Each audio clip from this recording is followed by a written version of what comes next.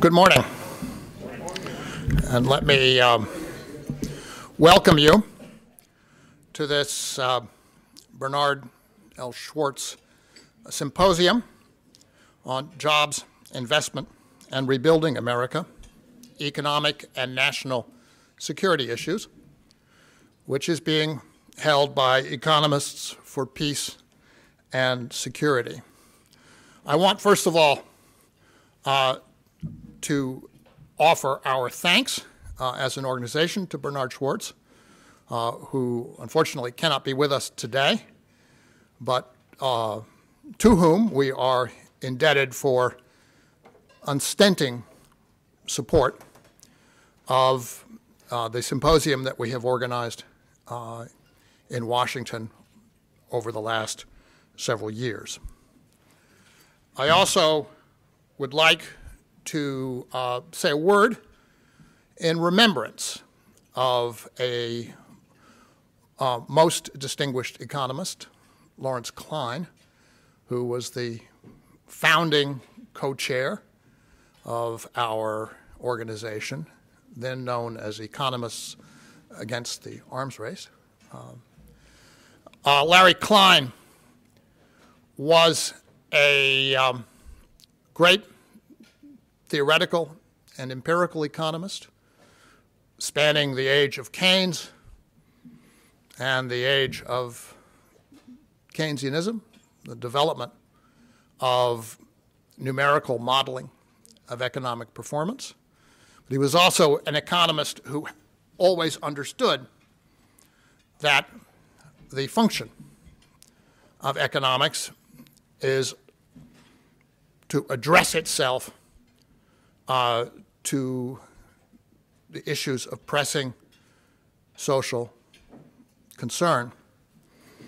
The function of EPS in that spirit is to foster professional discussion of the problems that face this country and the world, and to integrate the full spectrum of security issues into economic discourse and debate. That's something that we have taken as our particular role in the economics profession since our founding in 1989, and represents, I think, a distinctive contribution that this organization makes. We plan to be very much in that spirit this morning, discussing both economic and security issues.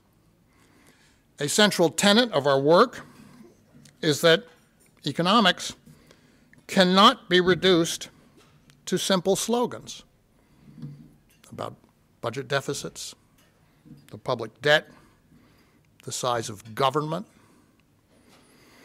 Instead, we must engage with the larger issues in the concrete form that they are faced by the people of this country. Jobs, wages, investment, economic growth, resources, the environment, the structure and integrity of the financial system, taxes, social protections, and social insurance. Together, these issues frame an agenda for public action and an alternative to the sterile and destructive politics of sequestration and shutdown.